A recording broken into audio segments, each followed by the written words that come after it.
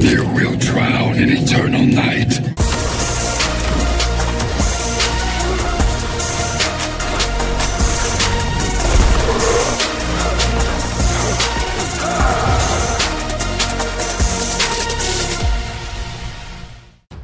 Hi guys, welcome back to the channel and to another Mortal Kombat mobile character review. Today we are taking a closer look at Flaming Fists Liu Kang, one of the oldest cards in the game, and we will go through all his basics, specials and of course his X-Ray. Flaming Fists Liu Kang is part of the martial artist class and his passive is called Flaming Fists. On tag-in, Liu Kang receives a speed increase, plus 100% basic attack damage and 25% critical hit chance for 5 seconds.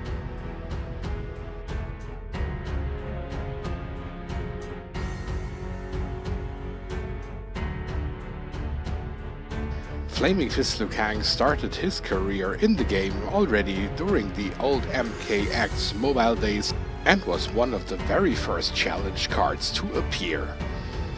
He was maxed out with level 50 and Fusion 7, and also his passive hasn't changed ever since. In the old store he was available for 345 souls, and of course he is part of the challenge pack, and in the past there have been several other packs where you can obtain him too, and of course he also drops as a potential rewards in faction wars, in quest mode, in towers and so on and so forth. In the new store he is available for 450 souls, and after the level cap was raised with update 1.18 he is now maxed out with level 60 and Fusion X. Liu Kang's gear piece is the red headband and it gives you 45% recovery boost, 35% unblockable chance on basic attacks, which is for Liu Kang characters only, and 20% power generation boost. In terms of his feats of strength, he will have to perform 1500 special 2 attacks to unlock his rune. For his victory stances he has to win 750 matches in faction wars. For his taunts he has to knock out 500 Quan Chi enemies. For his icons he has to win 500 matches in battle mode. For his backgrounds he has to perform 250 X-ray / fatal blow attacks, and for his titles he has to perform 2000 special 1 attacks. And now we are going to take a closer look at the victory stances one by one, starting with victory.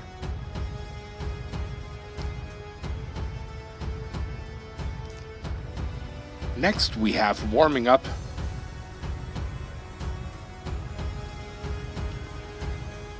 The third one would be classic MK victory. And exclusive for Flaming Fists Liu Kang only, Assault.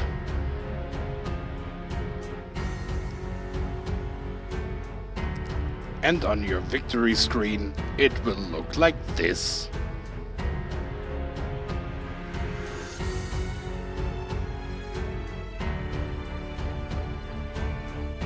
Now I'm going to show you all of his backgrounds.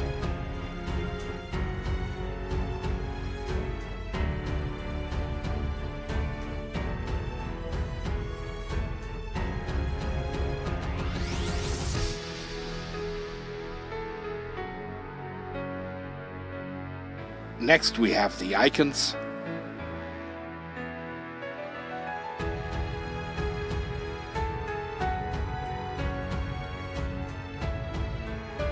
And finally the titles.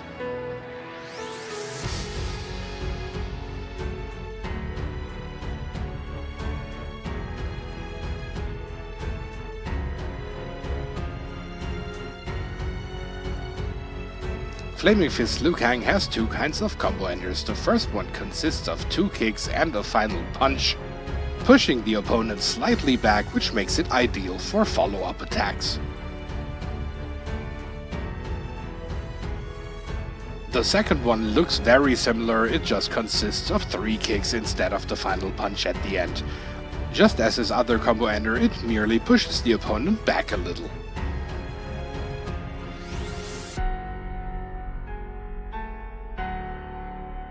His special 1 attack is called Bicycle Flurry and it has merely just a damage effect tied to it.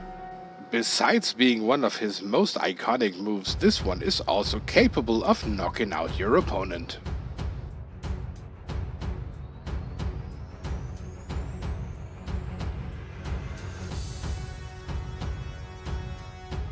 His special 2 attack is called Windmill Punch and it has a fire debuff tied to it. The damage output may not be the greatest, but at least this attack is also capable of knocking out your opponents.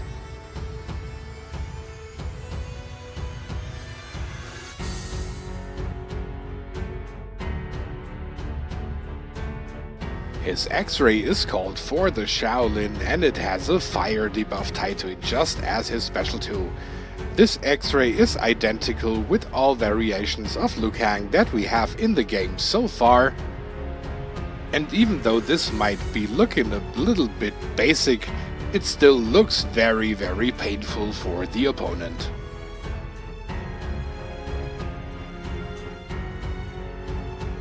When it comes to his passive, it's of course mainly about the basic attacks. Liu Kang turns into one of those really fast characters, even faster than normal because he already has incredible speed, but with this tag in, he becomes almost immortal. So now it's time to recommend some gear again, and my first choice for Liu Kang would be the Wrath Hammer.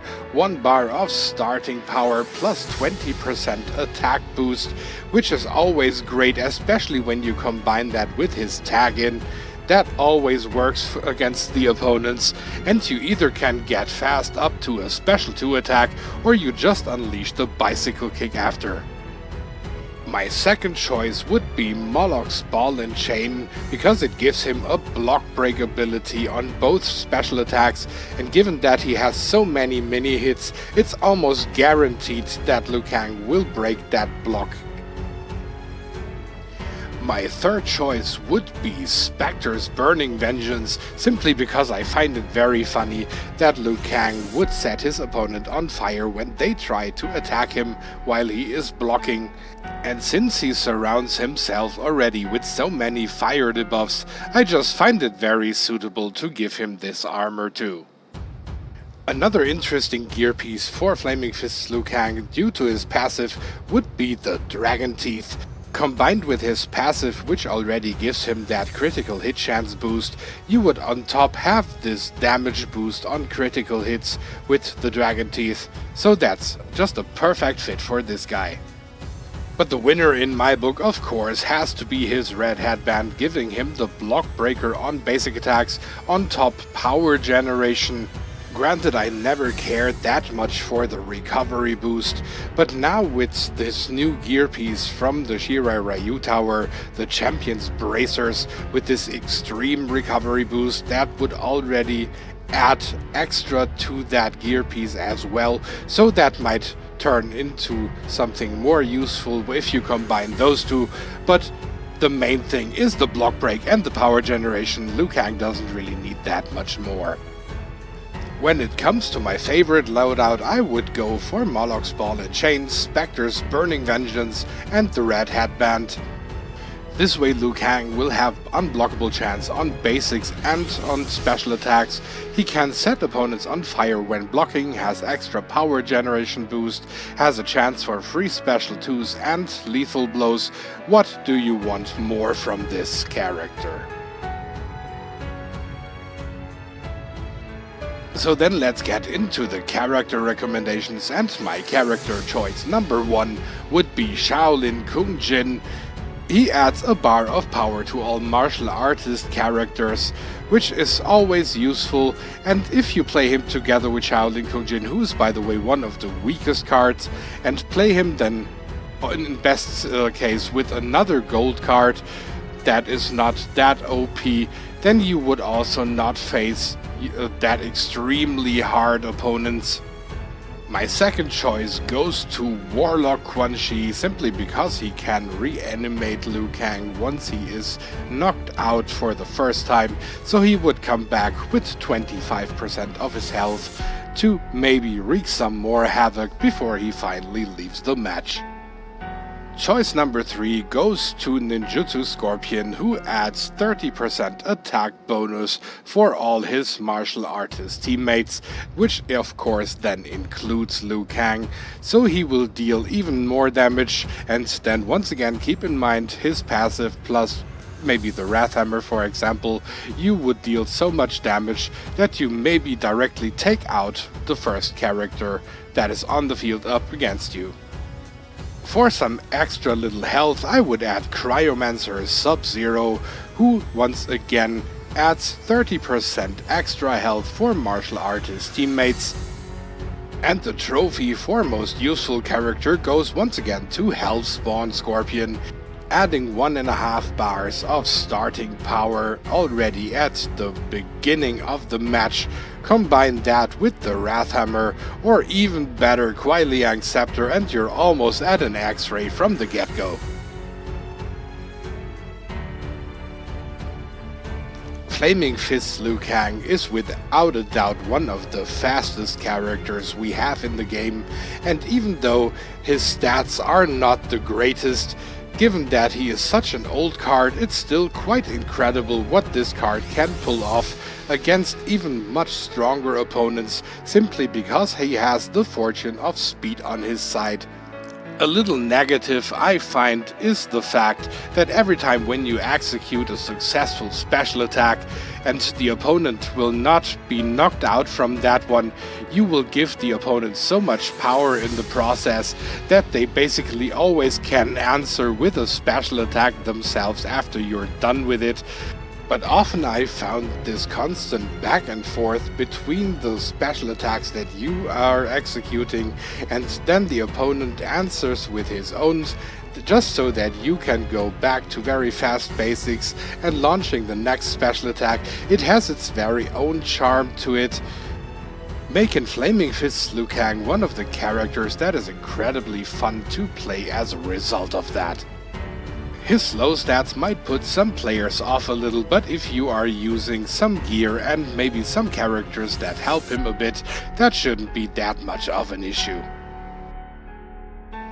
So then let's get into the pros and cons, and my first pro, of course, would be the super fast attacks.